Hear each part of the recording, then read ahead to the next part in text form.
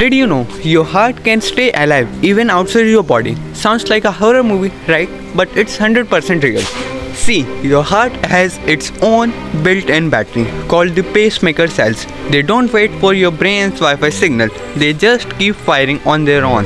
But here's the catch, the heart needs oxygen and food, so doctors and scientists pump a special fluid into it and boom, it keeps beating happily like a car engine on fuel.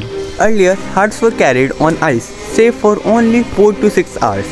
But now, there's a high-tech heart in a box that keeps it warm, fed and yes, still beating during traveling.